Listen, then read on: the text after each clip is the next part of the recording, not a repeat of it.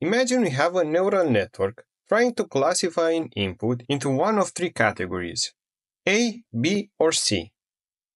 The network gives us a prediction like 0.2, 0.3, 0.5, meaning it thinks there is a 20% chance it's class A, 30% for B, and 50% for C. If the true label is 001 or class C, how do we measure how wrong our prediction is? You might think to just take the absolute difference or use the mean squared error. These seem reasonable, but they are actually not great choices for classification. I've explained why in another video. Essentially, these loss functions don't create strong enough gradients when our predictions are confidently wrong. This is where cross-entropy comes in. It's a concept from information theory that measures the difference between two probability distributions.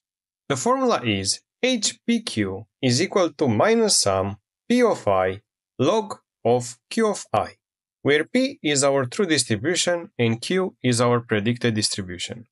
Let's break this down with some examples. If our model makes a perfect prediction, giving 100% to the correct class, the cross-entropy would be near zero.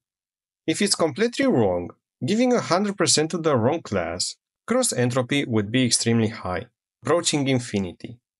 For a typical case where our model is partially right but uncertain, we'd get a moderate value.